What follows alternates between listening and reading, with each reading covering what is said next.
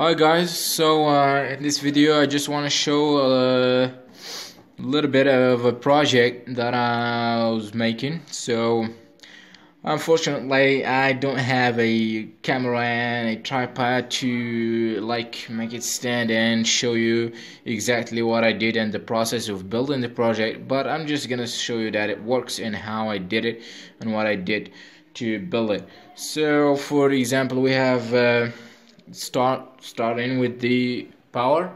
So we got the plug over there and it comes all the way. It's a long cable right over here and comes into the charger, and it gets into this connector that I've soldered over here,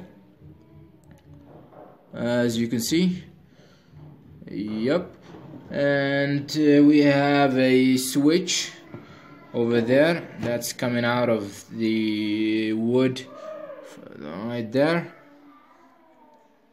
and then connects via these two wires to this I don't know what you call it, when you call it dominoes, I guess.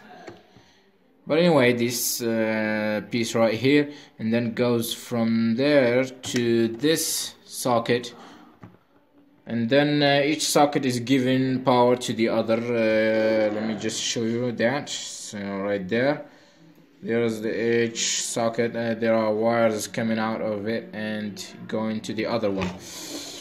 So yeah, that's basically what it is. And I've connected my clamp meter over here so that I can show you that it's working. I got my iron over there. It's got an indicator to show us that it's working. Now I'm gonna flip the switch, and as you can notice, it went on, and the clamp meter shows like 158 milliamps. So that's pretty much it. It's working. We can change the sockets. Okay, I unplugged it now. Now the current will go to 0, of course, and then again the other socket also works, and the third one works as well.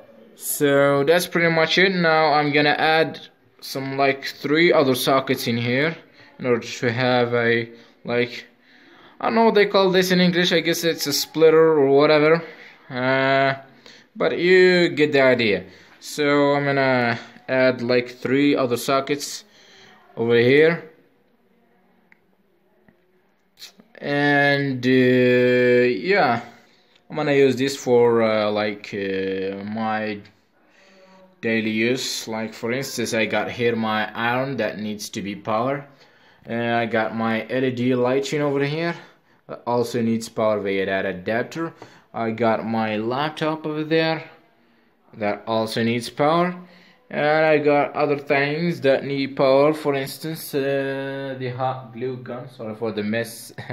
Anyways, that hot air iron project that you might have seen in a previous video. Also, I've got another charger and another iron over here. Sorry for the lighting because the flash went off. And yeah. As I said, the charger for the batteries of that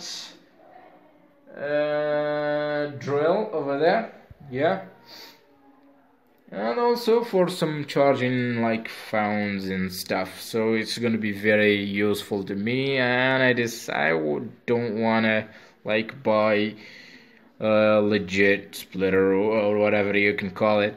I just wanted to build it myself and build it on my own design and stuff. So I like it this way. I've also left this here in order to measure the current. So yeah, that's pretty much it, and I hope you like it, and thanks for watching.